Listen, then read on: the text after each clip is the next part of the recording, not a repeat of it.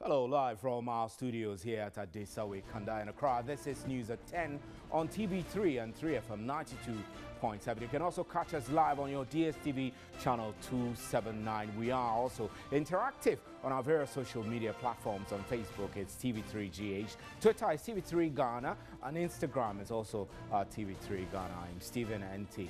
It's good to have you join me. Tonight, the National Builders Corps recruits embark on demonstrations tomorrow. But let's take a look at the stories that made the headlines today.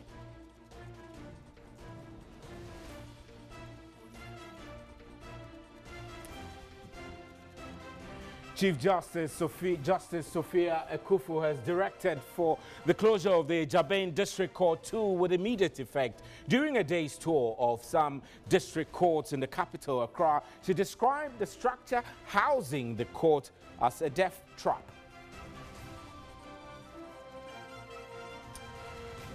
And still tonight, the Speaker of Parliament, Professor Aaron Michael Quay, has charged the House Committee of Parliament to take steps towards implementing a pension scheme for members of Parliament to cushion them while on retirement. After a tribute for the late MP and chairman of the NDC, Dr. Kwabena J, the Speaker associated himself with calls for a retirement package for members of the legislature.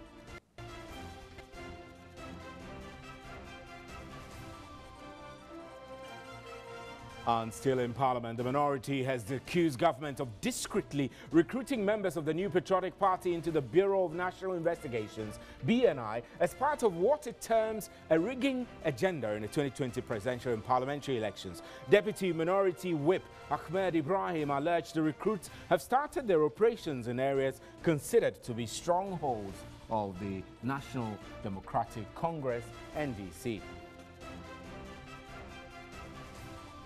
And still tonight, the Fair Wages and Salaries Commission has described the strike by the mortuary workers as illegal and has requested government to suspend their salaries. The Chief Executive Officer, Dr. Edward Kwapong, expressed disappointment over their action, particularly when they were still negotiating.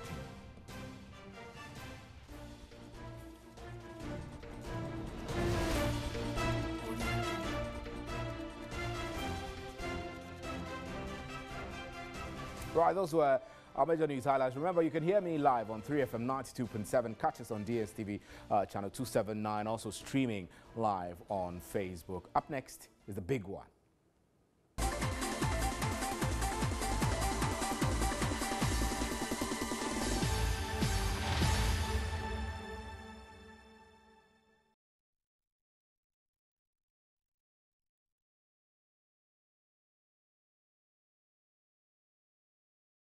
Welcome back. Now, the leadership of the coalition of NAPCO trainees says it is more than resolute to hit the streets tomorrow to demonstrate over what they term as poor conditions of service. If you have been following issues at the front of the NAPCO trainees, they have been agitating over a barrage of issues. Earlier today, the coalition issued a statement to dispel rumors that the said demonstration had been called off. Well, I'm joined in the studio now by the national president of the coalition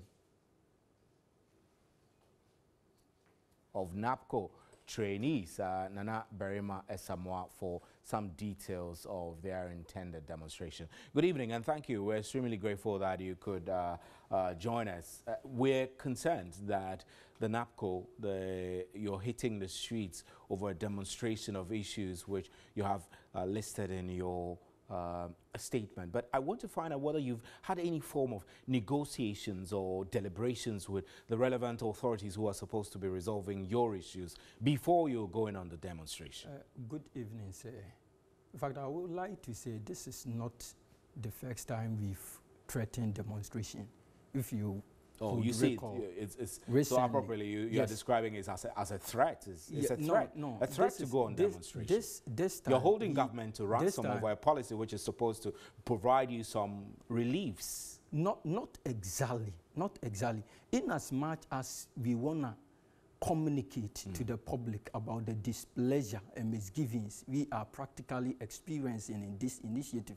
We want to petition major stakeholders on the various concerns we think if we actually implement them, it will engender the benefit, the collective benefit of trainees. So tell me why you're going on demonstration. We are embarking on massive action, basically because of our demands, which haven't been fully addressed. What are the demands?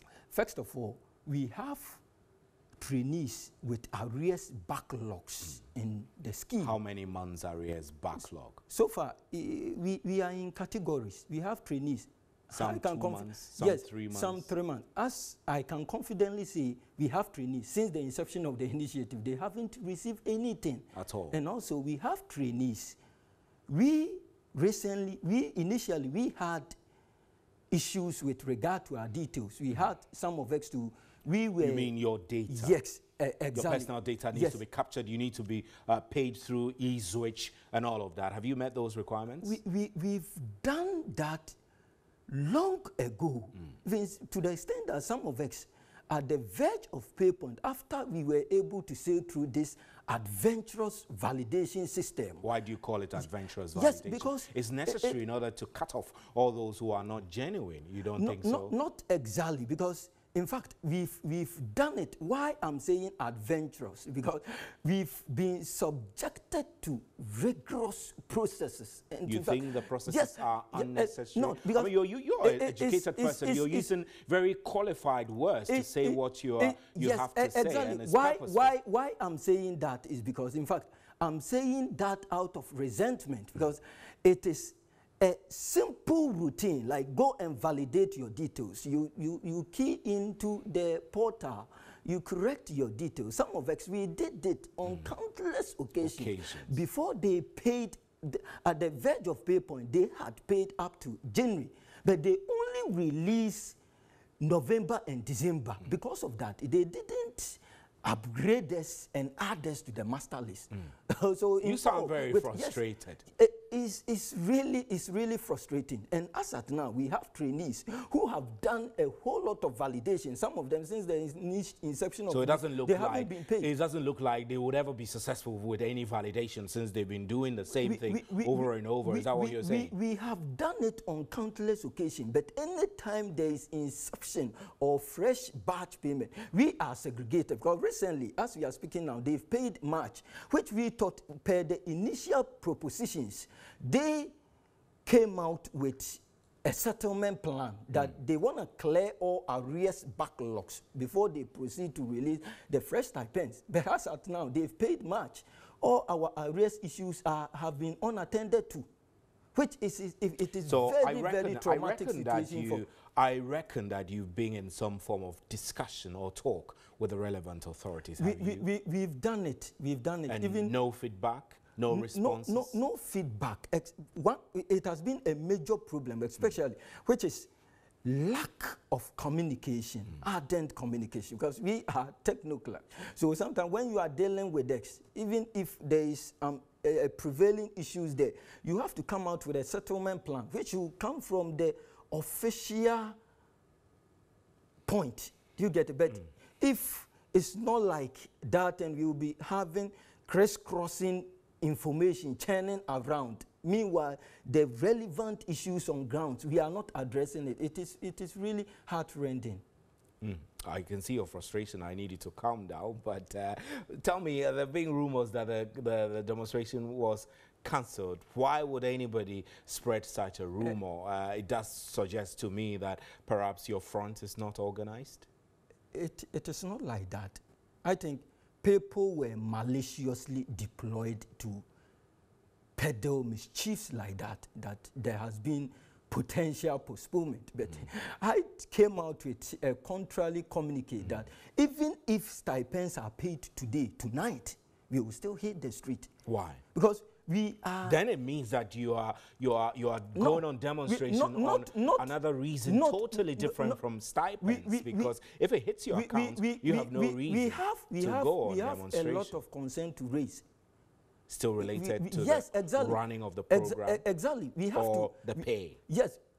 First, the pay is number one factor. Delays. Delays, yes. We are talking about the lack of formalization, where trainees, we have been working for almost 3 months for one stipend, which makes some of us highly indebted. And immediately you receive the 1 month stipend, it instantly absorbs into debt payment. That has been the issue. But if we put that aside, we are having a whole lot of challenges in this initiative. Do you think the program is worth it at all? I mean, looking at the problems you're narrating and the challenges your people are going through, do you think it was worth it starting the program in the first place? I would say this is a call of an urgent move of the coalition. No, you're not answering my question. Do you think the program is worth it at all, yes or no? Yes. Yes. Yes, because the entire initiative is really laudable. Just that, in fact, administrative syndromes and inefficiencies are causing all these. Whose administrative inefficiencies? The operators of the scheme or the managers? We are talking about managers coming from the district directorate to the national level. A whole lot of misrepresentation. So when you have interactions with the relevant authorities, do you tell them this? Do you give them this feedback? Do you tell them that they are ineffective and they are not working to make the program as popular as government wanted it to be? We've told them, even with our confrontations with our district coordinators, that has been another issue, politicizing the initiative. Sometimes when you try to figure out mishaps and you want to draw the attention to it, they rather tag you as political. Like you want to dent the reputation of the entire initiative, which is very, very problematic. So tell me details about your demonstration. Where is it starting from? Where is it ending? Yes, we are starting from Obrasport, and we will head. That's tomorrow? Yes, yes, and the final point is ministries, because we want to confront Minister for Information, because we think he has been misguided on certain Ministry of Finance. Where? Finance. We will go to Finance, Ministry of Information, Interior, and the essence is to present Employment. A petition? Yes, to present our petition, because we deem they've been misguided on certain things. Because recently, on an interview granted by the Minister for Information, he said, those of us with arrears, we haven't been paid because of data discrepancies. In fact, when it rather irritates X a lot, because that is the experience I'm telling you, that some of X too, we were able to sail through this strenuous validation process on countless occasions. Needless, yes, you think it's needless. Not needless, because they were like stressing us too much, because it is just a simple task to perform. But when you do it, the stipend keep on not coming. Right. Do you get it? That is. Not very much, Samoa. I know that you are agitated. We do hope that your problems are resolved, and we wish you the very best in the organization. Nana Berima Samoa is spokesperson for the coalition of NAPCO trainees.